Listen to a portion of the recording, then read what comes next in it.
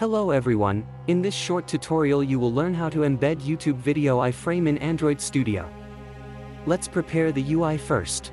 The only thing to do in activity main.xml is to add a web view. You can specify your own dimensions.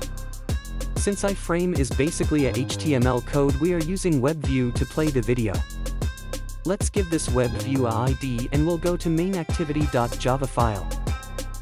In main activity, let's declare the web view and initialize it.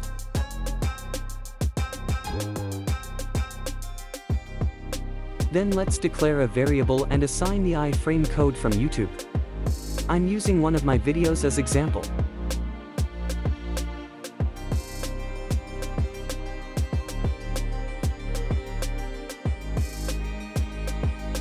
Let's replace the width and height to 100% so that it fully fits into our web view.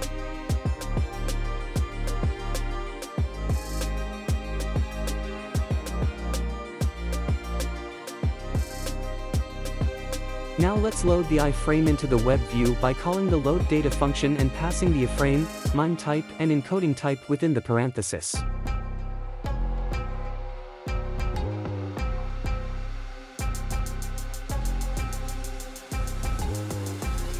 Then in order to play video we must enable JavaScript in our web view.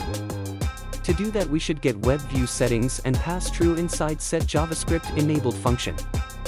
After that we should set web Chrome client to our web view. And finally let's add internet permission to our manifest file. If the permission is not added then web view won't load anything. Now let's run it.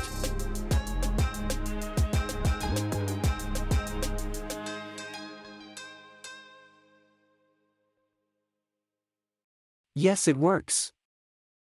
Hello guys. In this video you will learn how to create an Android application to download YouTube video in Android Studio using Java. First let's start by adding required dependencies in build.gradle file. For this project we will be using Android YouTube extractor library made by Herald and Glide library made by Bump. Thank you so much guys for watching. Do a favor by liking, sharing and commenting this video. And don't forget to subscribe the channel, that would be so helpful. Happy coding!